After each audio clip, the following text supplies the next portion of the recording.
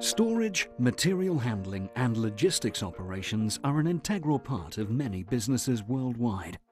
When trading conditions are good and the outlook positive, storage operations can frequently be left to grow organically, often resulting in inefficient and poorly thought through solutions. But what happens when the economy changes for the worse? Can businesses really afford to carry unnecessary costs and continue with an inefficient solution? And once a problem has been identified, how do you know exactly what to change to make a system more productive or to help reduce operational costs? And how might each of those changes impact on other parts of the business? The problem when a business grows organically is they tend to repeat processes that they've always used in the past because they've appeared to work. The big problem with this approach is that tends to magnify little inefficiencies into big inefficiencies, and that can cause huge pain. Many businesses will turn to the traditional spreadsheet method to solve their problems. They do have serious limitations, however. If you then want to look at things in a little more detail, a software simulation would be the way to go, but that can be very expensive, very time consuming, and often comes with an expensive consultant attached to it as well.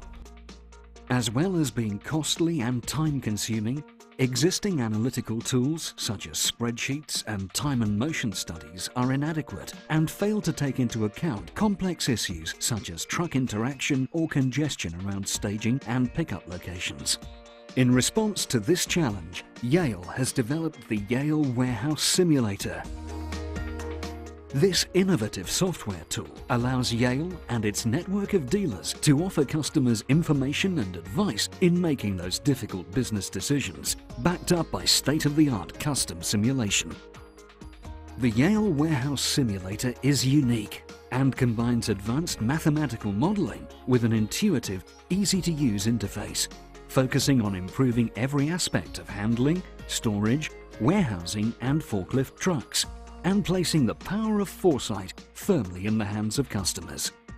The technology is very complex. The great thing about our system is that it just wraps this complexity up and hides it away, which means you can just get on and get some results out and get the answers that business needs to grow.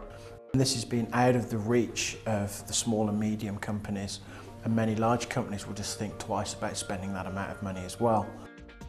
The Yale Warehouse Simulator strikes a balance between complex commercial simulation packages and the need for dealers and customers to create a model quickly and easily. Experimenting with different layouts, configurations and timings, it is possible to visualize results in both two-dimensional and three-dimensional views, as well as being able to analyze data using graphical results and charts. The tool is as easy and convenient as using the traditional spreadsheet approach, but offers far greater sophistication and accuracy. The problem with existing spreadsheet and existing simulation software is that it's fundamentally inflexible. So you can try and make a change to them, but chances are you'll end up starting again.